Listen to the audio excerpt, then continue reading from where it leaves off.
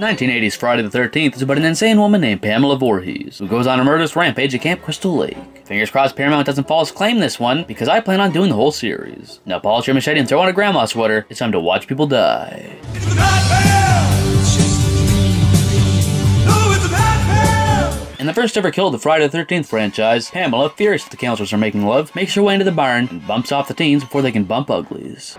We weren't doing anything, we were just messing with. You could have thrown buckets at her, you could have thrown a door at her, you could have thrown a tire at her, and yet you go for a cardboard box and wonder why it's not working. After a horrible attempt at running away, this lady, rightfully so, gets added to the legend of Camp Blood.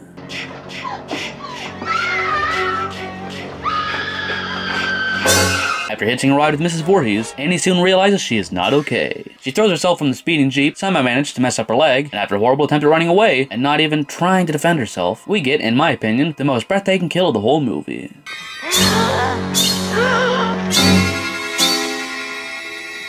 The first animal of the Friday the 13th franchise, and the first snake of the kill count, this unlucky reptile made its way to a seriously ungroovy cabin. And I suppose I should say this for all you sick fucks who like watching people die, a real animal really dies. Alright, now let's watch this shit. After seeing someone head into a cabin, Dad decides he just has to check it out, because why not? And considering he couldn't fend off a middle-aged woman, or at least run away, did he really deserve to live?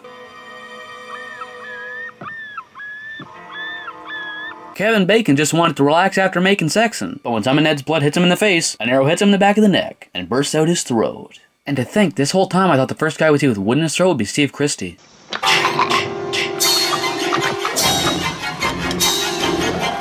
My second favorite kill of the movie. After heading to clean up, Pamela stops by to deliver Marcy an axe to the face. And just to make you laugh a little, allow me to point out that while she's dead, you can see her blink.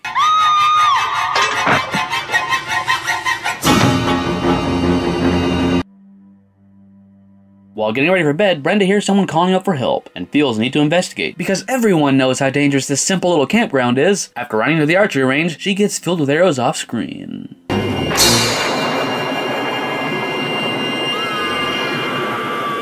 You could have had a night on the town, but instead is gonna have a life in the ground. After walking back to Camp Crystal Lake, Steve runs into Mrs. Voorhees, who ends his whole career. Oh, hi. What are you doing out in this mess? There's no denying Pamela is a lot stronger than she looks. After going off on his own, like all smart people in horror movies, Bill gets axed off screen, with a slash to the throat and arrows pinning him to a door.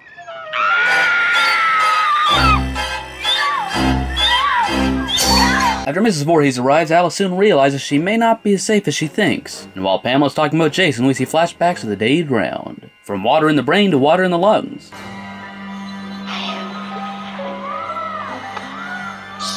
After all the horrible attempts at killing Alice, it kinda makes it hard to believe Pamela was the killer all along. During a fight that felt just a little bit too long, and kind of sad, Alice managed to get a hold of Pamela's machete, and see how long a human can go on living without their head.